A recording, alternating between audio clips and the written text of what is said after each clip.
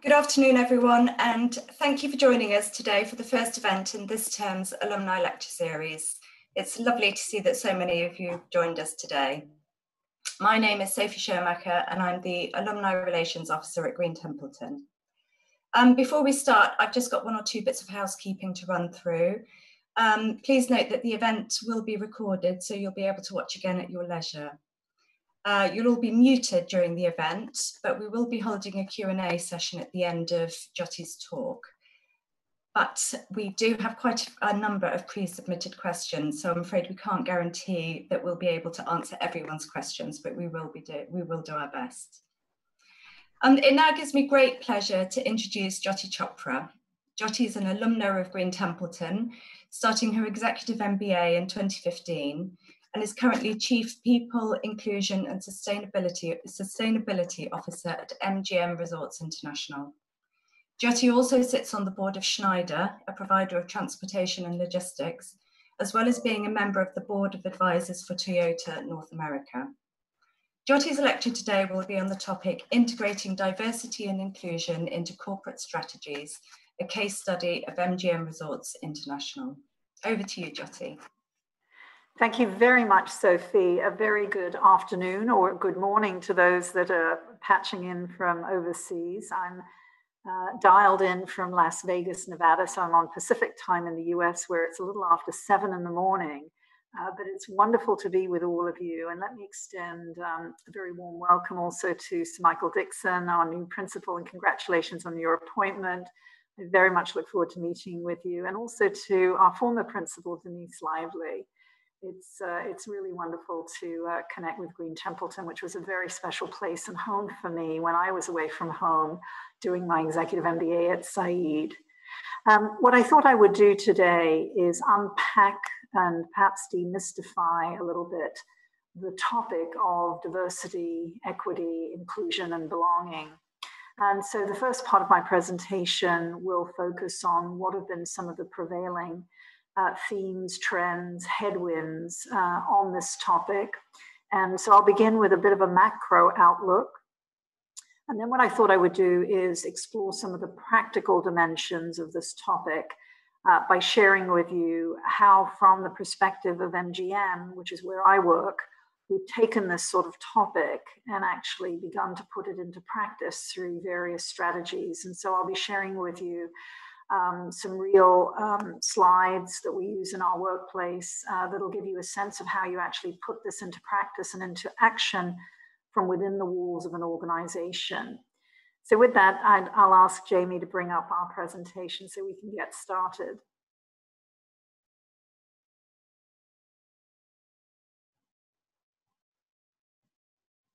So if we head over to slide 2, I'd like to begin with, firstly, just talking about the talent landscape and what has been happening in the world around us, particularly over the last decade. There are a number of sources for the research and the themes that I've outlined here, and I'd like to spend a few minutes on this because I think it's important context for the topic and for the discussion ahead. One of the big shifts that we've seen from a talent or a people perspective has been really in the way that people are being employed and are engaging in the workforce.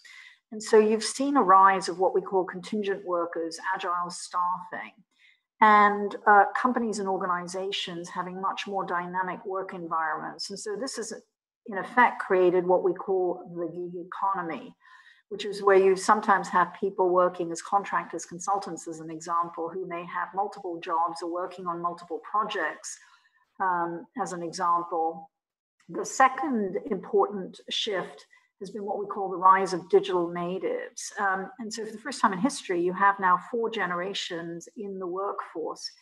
But what's important is their expectations and the contracts that they have and the expectations with their employers. Because we have been pre-pandemic in a fairly competitive, tight labor market in many of the major economies, what's given rise has been the expectations of employees or contractors or consultants, if you will, with their respective employers. And so this notion of the candidate experience is one of great significance, which is what is it people expect when they come to work, irrespective of where they work. And so that might take the form of benefits, it might take the form of the work environment, it might take the form of cultural expectations, but that's been a very significant change. Technology has also been a force, and so the way people work, the types of jobs, while we've seen certain types of jobs go away, technology and the proliferation of new technologies and apps and so many other things, whether it's hardware, software, whether it is web design, web architecture as examples, there's been a rise in so many different and new types of jobs, which then demands new sets of skills and capabilities. And so you have this constantly dynamic and very fast changing environment, which leads to the sort of need, if you will, of skilling and reskilling, even within organizations and companies. And then we've seen the rise of diversity and inclusion, both in the workforce and in the workplace. I'll talk about this in more detail, but there's been no doubt that it has been fueled by a surge of advocacy, public movements, litigation, legislation, regulation. And so I'll be diving into that a little bit more. We've seen, and particularly with the onset of and during the duration of the pandemic, remote working from home, taken to a completely new level. If I take my own company, MGM, we are a hotel resorts property-based company. We operate 29 locations. We had a workforce of over 80,000 people, but we're in the hotel business, which means we have physical properties. So you need people on site and on staff. We've had to move in many cases to where people are working completely remote for certain functions. We've moved people out of corporate parks and offices and had to very quickly adjust to remote working. And this has led to different types of engagements with your employees. So how your employees engage with you, how you communicate to your employees, how you set boundaries between work-life balance, the integration of work into life. If people working from home at the same time, they're having to deal with homeschooling.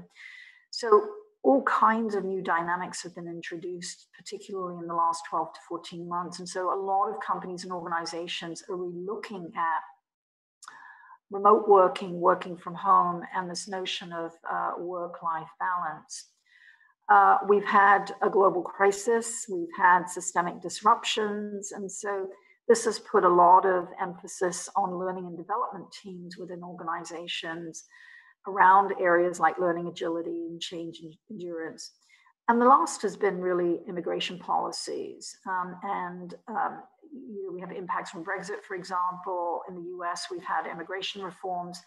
And what this has led to has also been the availability of talent pools and talent flows. So if I look at the US, for example, when you start imposing visa restrictions, abilities with people coming in from certain countries that might have certain types of skill sets, all of a sudden the dynamic changes and the availability of labor pools begin to change. So companies have had to sort of relook at this and rethink this, and it has had an impact on workforce hiring. So that's a quick overview of the talent landscape and what's been happening in the broader market. If we go to the next slide, Jamie, let me segue to what's happening more specifically in and around the diversity inclusion landscape and what have been some changes there. So if we go to slide 3, I'll just wait for a minute for that to come up. I'm going to talk about 3 prevailing trends. One centers around people and community. The second centers really around the social movements and the rise of public advocacy on the topic. And the third has to do with regulation and legislation. But let's first start with people and community and some of the dynamics around that. Employers today have been really competing for qualified skilled talent in addition to the war for customers. Engagement and experience really are very high value drivers. So what you're seeing is companies and organizations trying to differentiate themselves through the value proposition that they offer their employees.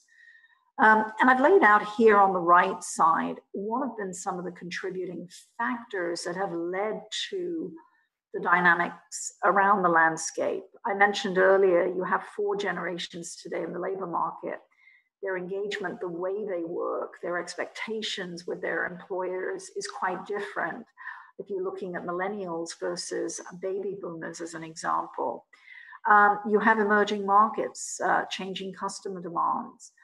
Population dynamics. If you look at markets like Japan, for example, which is one of the fastest aging populations, you contrast that to a market like India, which has one of the youngest populations in the world. Supply and delivery of goods and services, how you market to those customers is changing. And that's led to the rise of what we call multiculturalism. You have global communities, virtual forums, public movements. The other important factor has been the rise of what we call ESG, environmental, social, and governance. ESG is on the rise and surging. And what's important, I think, for all of you to be aware of is that unlike any other time probably in the past, this wind is being fueled by institutional investors and shareholders. You know, some of it stems from heightened social awareness and consciousness. Some of it is stemming from a lot of research that has been done in the space to really encourage companies to be much more socially conscious. And you're seeing it in the form of companies like BlackRock, Vanguard, State Street, Fidelity, which are some of the largest institutional shareholders in the world, actually setting down contractual requirements for companies in which they invest. It might be the composition of boards and making sure that every board of a public company in which they invest has at least a woman or diversity, as a simple example. And so this is changing the way organizations and companies actually look at their workforce, their diversity policies, the composition of their board. And this is something that is, I think, going to continue to increase in focus and attention. And this is resulting in a lot of companies looking within their 4 walls and saying, what are the practices, policies, processes, measures that we have to have in order to meet these requirements by our institutional shareholders. Go to the next slide. Let me segue to some of the social movements. What we're seeing is in the last decade, and particularly with the rise of social media, increasing demands through public advocacy, whether it's customers, whether it's the public writ large, or it's shareholders, around holding companies and organizations accountable in this area. And so I listed on the right side just some examples in recent years. But we've had the LGBTQ plus movement. We've had issues around gun violence and safety. More recently in the US, police brutality in the wake of certain killings. So the rise of social justice, Black Lives Matter last year, immigration, climate change. And what's happened is, with the rise of these movements in the form of public advocacy and calls for reform and changes, a lot of companies, CEOs, boards, management teams are being increasingly called upon to issue public responses, statements by their companies in addition to CEOs. So it's another important prevailing theme here. We go to the next slide. Let me turn to the topic of legislation and regulation, which has really been on the rise, particularly over the last 2 decades. And you'll see as the slide comes up here, there have been some fairly landmark moments. I'll just wait for the slide to catch up so that you can see it. acronym. We've had, for example, in the UK, mandatory gender pay gap reporting, which you're all familiar with. This was introduced in 2017 and, essentially called for companies that had more than 250 employees to, on an annual basis, report on their gender data and gender pay gap reporting. And I think this is a trend or a theme that is certainly going to continue. And I would expect to see that extended to diversity. And it's quite possible that other countries will begin to introduce this on a mandatory basis. I've included here some other legislation just to give you a sense of the scope and nature of legislation that's occurred. And as I mentioned, these are some of the landmark acts that have been instituted. But what has been the result has been that employers, companies, organizations have to pay attention, they have to report, they have to fulfill these requirements. And so it's led to a lot of internal introspection and dealing with how do we respond? What are the policies, systems, processes, measurement, and reporting mechanisms that we have to have in place in order to meet these requirements? So this has been, I think, a very significant wind, if you will, that has led to a lot of companies paying attention and realizing that diversity and inclusion is a very important facet of how we do business and engage in the marketplace and with regulators and legislators.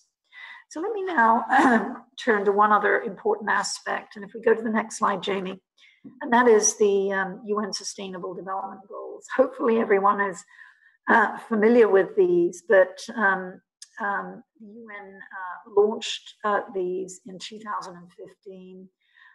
This is a set of 17 goals that were established by the United Nations in close consultation for the very first time with the private sector. And the way to think about this is a blueprint for the world. These are 17 goals, and underneath each of these goals are very specific milestones for companies and organizations to adhere to really help drive globally environmental sustainability, social impact, and the welfare of people around the world. What you're starting to see as another trend is a lot of companies and organizations begin to align their work in diversity, inclusion, sustainability, environmental policies to the UN Sustainable Development Goals. And I've outlined here as an example and as an illustration of how we at MGM look at the goals. We've selected 10 of them. And then particularly on the diversity and inclusion front, you'll see on the far right, these are the 3 sustainable development goals that we are particularly aligning our diversity strategy with. And so this is an example of how we are tackling this, but I think this is important for all of you to be aware of, and just the thinking around how institutions are engaging with the sustainable development goals and translating it into action. If we go to the next slide, let me now turn to a corporate illustration. And I've really set this up as a case study in terms of how an organization, and in this case, MGM Resorts, where I work and I serve as Chief Diversity, Inclusion, and Sustainability Officer, have taken sort of this macro environment and translated it into a concrete set of corporate strategies and efforts. So I'm going to now sort of bridge and give you the example or the case study, if you will, so you could see how do you bring this to life. But here what you see is our diversity and inclusion framework for our company. You see at the top, going left to right, 4 pillars. The first 2, invest in people and inclusive culture, are internal. The second 2 on the right, business customer engagement, supply diversity, and the marketplace one, are external. So we're thinking about diversity and inclusion both from an internal dimension as well as from an external dimension. And what you see articulated on the bottom half of the slide are our 4 long-term goals. Most companies are setting up long-term goals in and around diversity and inclusion. I think what's important is that you develop goals and then publicly state them and put into practice appropriate measurement policies so that you can track your progress or lack of against the goals. We go to the next slide. Terminology and language is very important. And I think it's important for every organization to be very precise and very clear about what is it you mean when you say these words: diversity, inclusion, equity, and belonging. And I've listed here the four most important terms. And again, this is from an MGM perspective, how we think about diversity, how we have chosen to define inclusion, equity, and belonging. And it's a way of level setting the organization and getting your whole workforce aligned around these concepts, which are not easy. And so this is how we think about diversity, inclusion, equity, and belonging. We're a very complicated business. We're in gaming, casinos, hotels, resorts, entertainment, retail, online and sports betting. We're looking to expand our business activities in Japan. We have properties in Macau, in addition to many locations around the US. It's a very complicated business, and this is a very complicated topic to overlay. So being clear about how you define and engage with your workforce around these areas is particularly important. If we go to the next slide, how you measure is also very important. And I know that there was a question that came in terms of measurement. And what I would say as a headline is it's important to have both quantitative and qualitative measures. And so again, I've outlined here how we look at our measures from a diversity and inclusion perspective. We're looking at it from a demographics perspective. So you might look at composition of your workforce by race, by gender, but you might also look at things like succession benches, your promotion rates, your new hire rates. You might look at it in terms of marketplace recognition. You might look at it from a customer perspective, from an engagement perspective, looking at your internal surveys and scores. So this is our measurement model and framework. And as you see, it's articulated both quantitatively and qualitatively. If we go to the next slide, I'm going to segue into a little bit more broadly around people. I began this presentation on the topic of people and talent. And irrespective of whether you're a public sector entity or a private sector entity, I think it's really important that work in and around diversity and inclusion is anchored in a broader set of people or talent strategies. One of my areas of responsibility for our corporation is overseeing human resources. And so as part of that, what my team and I have been very focused on is how do we integrate diversity and inclusion into our broader HR, talent, and people practices. And so what you see articulated here is how we've done that. So we've framed out our corporate vision and mission, if you will, which is, in the case of MGM, to entertain the human race. But also we've woven into our company mission and vision components of diversity, inclusion, and aligned our human resources mission, as you see laid out here, around sort of our aspirations for our people and our talent. If we go to the next slide, I've taken it down a little bit at a deeper level and begun to frame out what we call our people philosophy. We are in the people business. At the moment, we're probably about 52,000 strong in terms of the workforce, but we serve millions of customers around the world through our 29 locations, and we are a service industry. And so people are at the heart of everything we do. And so we felt it very important as part of our diversity and inclusion work to have a clearly articulated framework that spells out what is our people philosophy, what is our people strategy, and what is it that we want to stand for. And the other important point I want to make here is I spent a lot of time with our Chief Financial Officer and his team, because one of the things that's very important is this notion of human capital on par with financial capital. We do a very good job in terms of looking at financial data and disclosures, looking at our balance sheet, our income statements.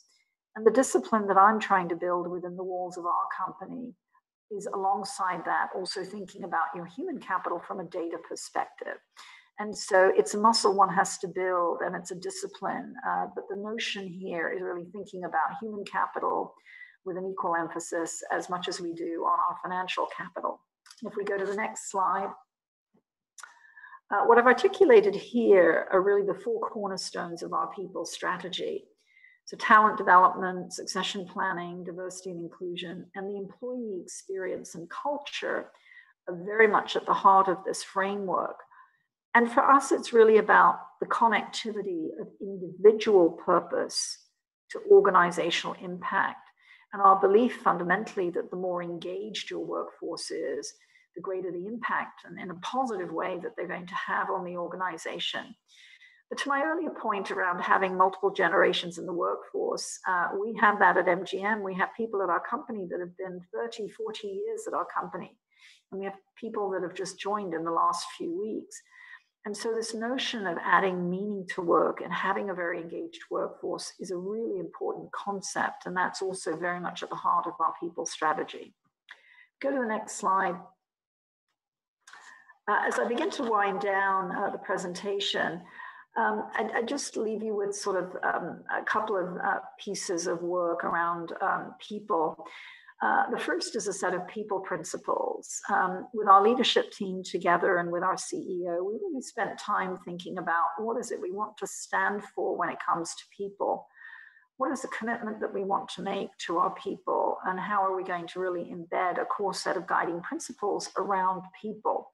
And so what you see articulated here are 10 guiding principles for us, for our company, that we have asked our management and our leadership team to really own and to drive throughout the organization in terms of people principles.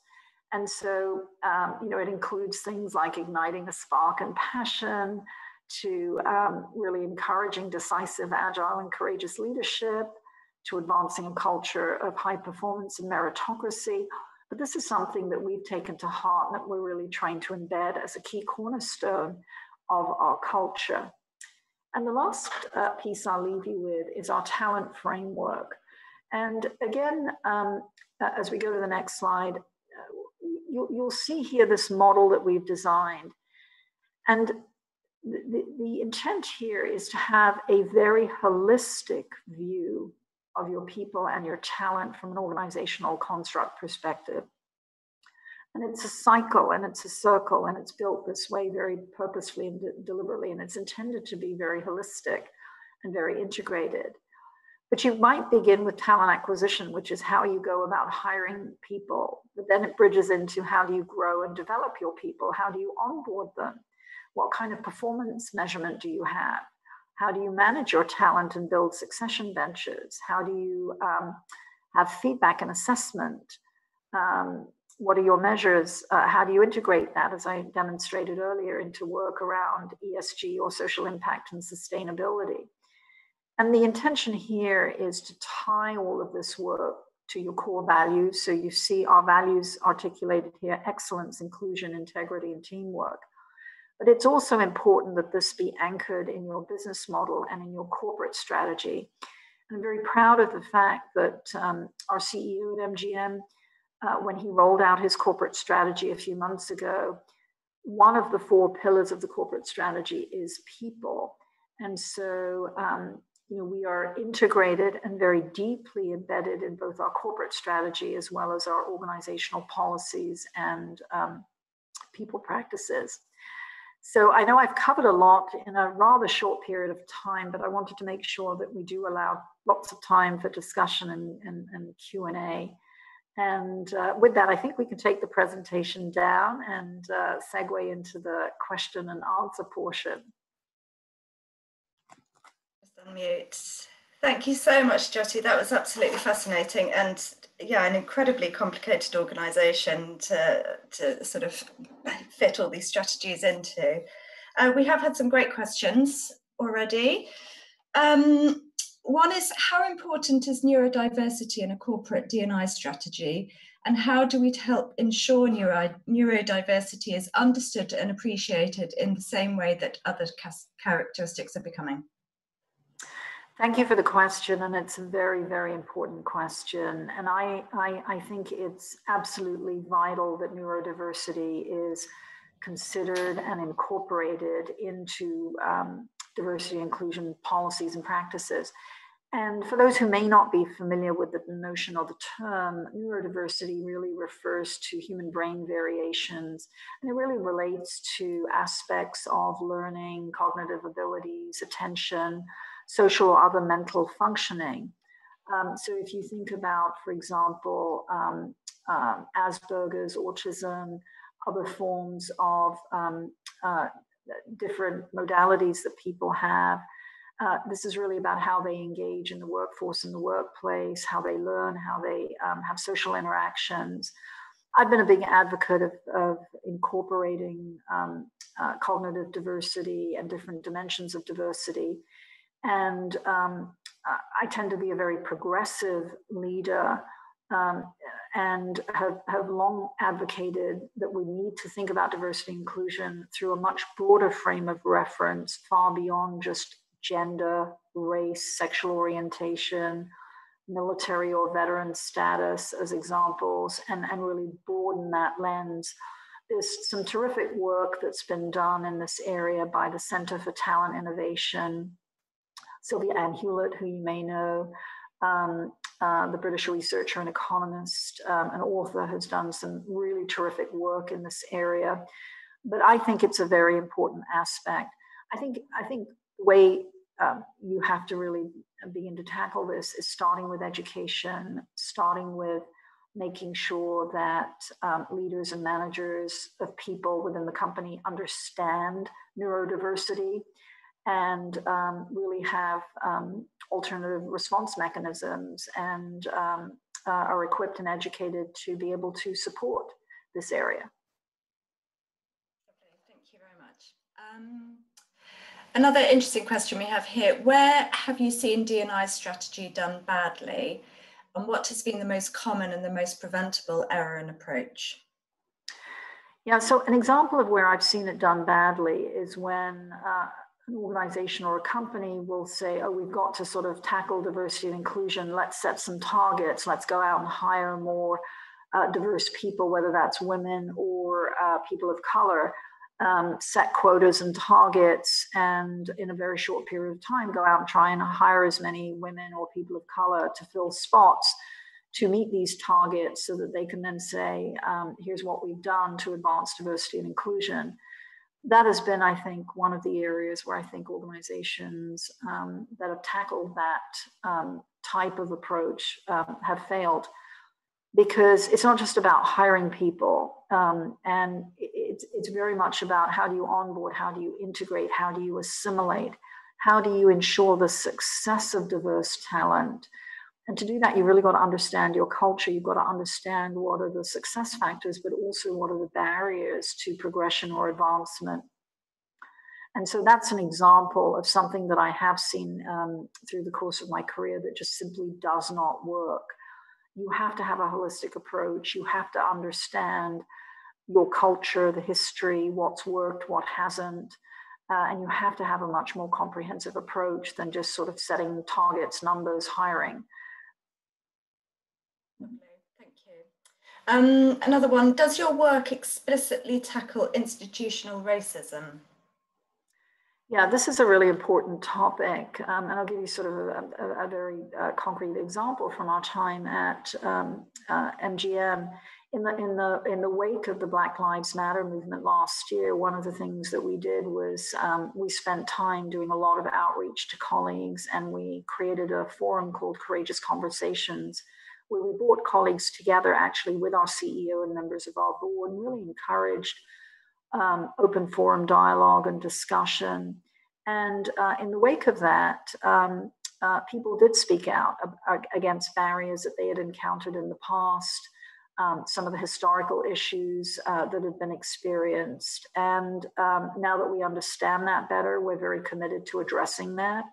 And so I think in order to tackle institutional racism, you have to go deep. You have to understand what has led to it. What are the dynamics? How does it manifest itself?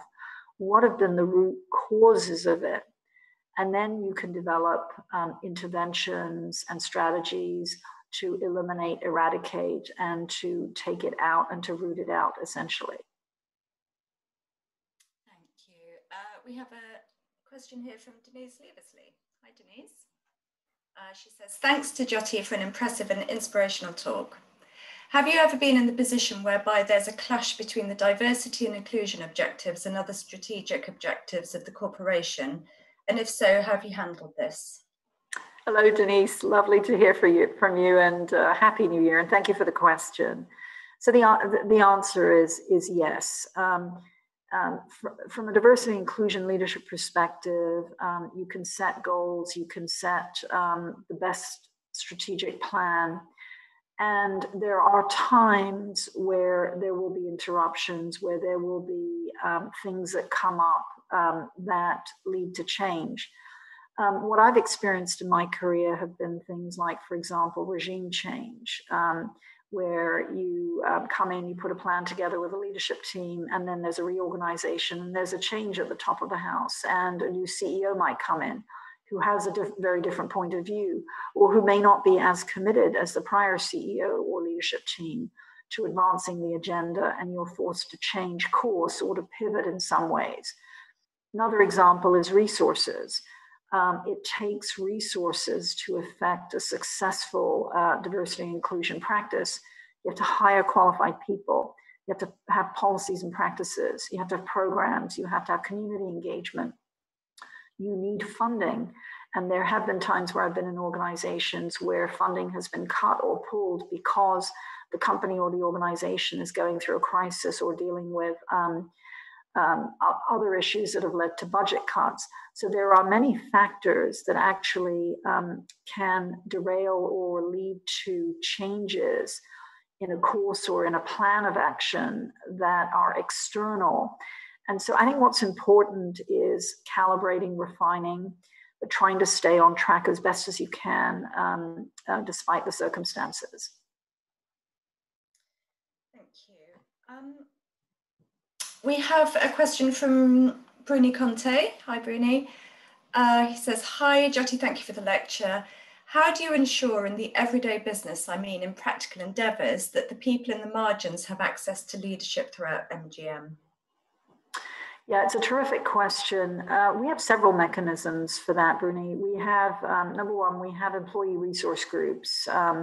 We have a number of them focused on different aspects of people's lives. We have parenting groups, we have multi-generational groups, we have a women's group, we have different multicultural groups.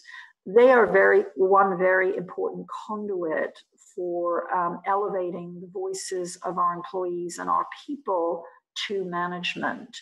Our management teams engage regularly with our employee resource groups. They get together through different forums. So I think that's one very important way.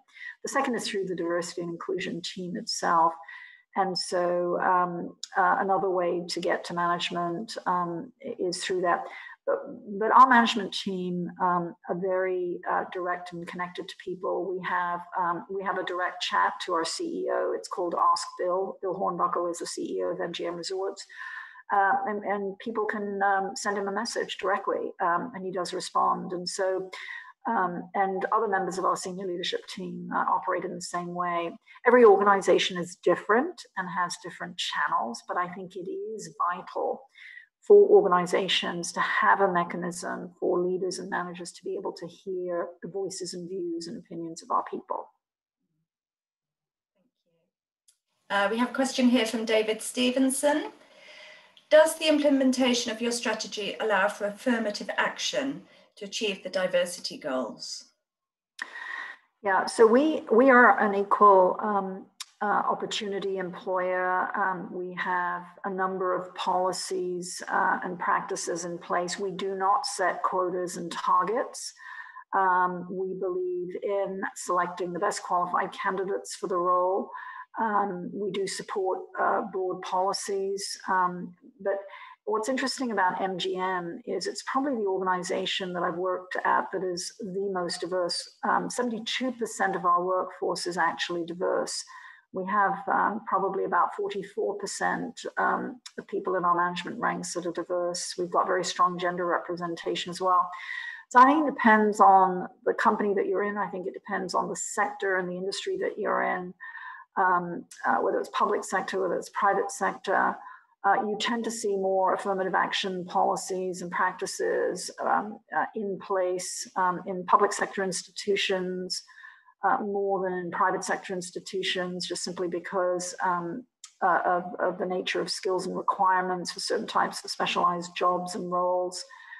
So it varies, I think, organization to organization. Thank you. I have a question in from Lars Trunin. Hi, Lars. Thank you for a wonderful presentation. Do you have any suggestions for improving D&I and hiring talent? For example, our organisation recently discovered that to improve gender balance for more technical roles, it's valuable to change environments where you source your initial candidates from. For instance, Stack Overflow to dedicated communities. Do you have any other tips? Yeah, it's a great question, Lars, and thanks for asking it. I do think that it's good recruiting and acquisition practices to widen your sourcing pools. So if you're looking for specialized skill sets, widen the pools through which you're sourcing. There's been a surge of boutique firms that have risen in the last several years that specialize in the sourcing of diverse talent across a variety of areas, whether that's technology fields or others. But I am a big advocate for recruiting in different ways. If you're doing, for example, campus recruiting or college recruiting, either at the undergraduate or graduate level, one of the things we've expanded to, for example, is actively recruiting at historically Black colleges and universities in the US. So instead of going to the traditional stable of schools for undergraduate and graduate level, going to some of the smaller colleges and universities that are more diverse, as an example, is another thing that we're doing. So there's different ways of doing this. Instituting referral programs from your existing employees is another way of widening your acquisition capabilities. So those would be 2 or 3 things to maybe think about. Thank you. We have another question from Sifa Ndawande. What strategies is MGM putting in place to assist diverse individuals with career advancement or progression? So along the similar lines, really. Yeah, so we're doing several things. I'll call one out in particular, and that is we just launched last year a brand new leadership development program for high potential talent at the executive director and vice president level.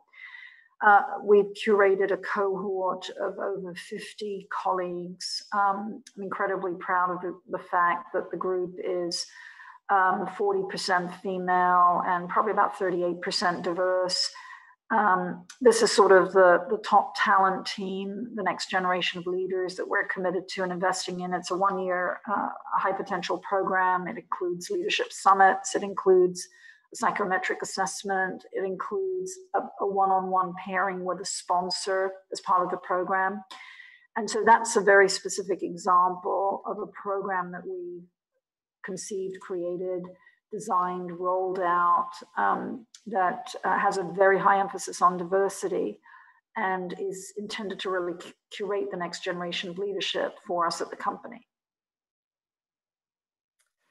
Lovely, thank you. We are going back to some of the ones that came in. How do you collect the data while maintaining privacy needs and GDPR requirements?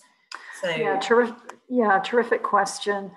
The headline I would give to you all is whatever your forms of data capture and recording and reporting absolutely has to align with and be adherent to your local laws and regulations first and foremost, and they vary country by country. And so you must understand the jurisdiction in which you're operating and look at the labor and employment laws and policies and practices and make sure that you are falling within those guidelines. And so, for example, in the US, we follow the Equal Employment Opportunity Guidelines established by the EEOC Commission. So when we track and report on race, we follow the racial classifications that were established by the EEOC. So African American, Asian, Native American, etc. In the UK, you have very different guidelines and classifications that follow UK laws. So it's really important to adhere to the local policies. And then secondly, depending on the industry and sector in which you're in, there may be another overlay of regulations. So I fall into the gaming and hotel industry, so we have guidelines around that. If you're in banking and financial services, for example, there was recent legislation as part of the Dodd-Frank Act under Section 342 that called for voluntary diversity and inclusion self-assessments by the big banks. So every industry and sector may have its own overlay. So it's important to understand that and then come up with a measurement framework and a measurement model that allows you to report in accordance with that. And the last point I'll make is it's really important that you have a lot of close work done with both your management team as well as your internal legal and compliance department. So before you put anything in the public domain, make sure you clear it with your management teams in addition to your legal and compliance departments. Thank you. There is a sort of second part to that question. What's the most common type of resistance to these efforts, and what are the most effective ways to overcome the resistance? Yeah, resistance can take many forms. Sometimes it can be overt resistance. Sometimes it can be not so overt resistance. Resistance can take the form of objections. We saw in the case of Google a couple of years ago where an employee actually published a manifesto objecting to internal diversity and inclusion practices and training that Google was putting out into play, and it ended up going viral. So resistance takes many forms. What I advocate is really promoting an environment and curating around this work an atmosphere and a culture of tolerance, respect, understanding. I think it's important to listen to all different points of view. You may not agree, but it is important to hear and listen and understand the different viewpoints and perspectives that people may be coming from, and then to deal with how you want to respond in an appropriate way. But it starts with active listening, and that's what I would advocate for. Going back to one of the previous questions, which sort of speaks to all the different groups, I guess, that you've created. Jyoti, could you inspire us with examples of community engagement fostered by MGM? Yes, there are many examples. In fact, on Wednesday, I will be with our CEO, and we're going to we've done some work with the city of Las Vegas. We're actually going to be going to a park. We'll be safely distanced with about 10 volunteers, and we're going to be doing a dedication to our fallen colleagues who were impacted by COVID-19 and to the community at large. We're going to be doing a tree planting and putting in place a bench where people can go and reflect. That's one example of community engagement. But specifically as it relates to diversity and inclusion, we have partnerships with many organizations around the country and in the local markets in which we operate. Some of these are for supporting the community. Some of them are philanthropy related. Some of them are for specific programs, for example, the hiring, recruitment, and training of veterans. We have efforts with many organizations. I won't single out any because we work with African American, Hispanic, female, disability groups, LGBTQ+. But each one of our partnerships is viewed through the lens of holistically, how can we engage with them? How can we have an impact on local communities? How can we create jobs? How can we provide skills-based training, vocational training to support employment in local markets in which we operate, in the jurisdictions in which we're in? And so the way in which we work with these community-based partnerships varies. So sometimes it's recruitment, sometimes it's talent development, sometimes it's philanthropic in orientation, sometimes it's donations, and sometimes it's just funding. We have scholarship programs, so it covers a range. Great, thank you. Gosh, you're very busy. A lot on. So we haven't had any more questions in, but we have a lovely comment here from Sir Michael Dixon. Aww. Thank you, Jyoti. A fascinating insight into MGM's work in this area and your perceptive insights. Thank you so much for agreeing to talk to our alumni and sharing so openly. I do hope we have the opportunity to meet before too long, and I'm sure we can make that happen. So. Oh, thank you so much, Sir Dixon. It's an honor, and I look forward to visiting and staying at Green Templeton College, hopefully in the not too distant future. Hopefully. Well, I think we've had a huge number of questions, so you've obviously absolutely fired everyone's imagination with this talk. It's been wonderful, and thank you so much for giving up your time, particularly at the crack of dawn. I couldn't do it. So I feel like we ought to let you go back to bed now or something. Oh, it's a pleasure. And if I could just say one closing comment, what I would say is to each of you, I hope you'll have the opportunity to really reflect and think about how can you become a diversity and inclusion advocate and promote greater tolerance, understanding, and equality in your respective areas, and as you go off into the world and engage with the world. And so please stay in touch, and thank you for having me. Thank you so much. Thank you. And thank you to everybody who's attended today. It's been wonderful to have so many questions coming in as well, and a lovely diverse audience. Do remember that we have 3 more lectures this term as part of our alumni lecture series. You'll be receiving details. We're sending out our latest update on Friday, and that will give you registration details for our next event. But in the meantime, stay safe, stay well, and keep in touch, and thank you so much.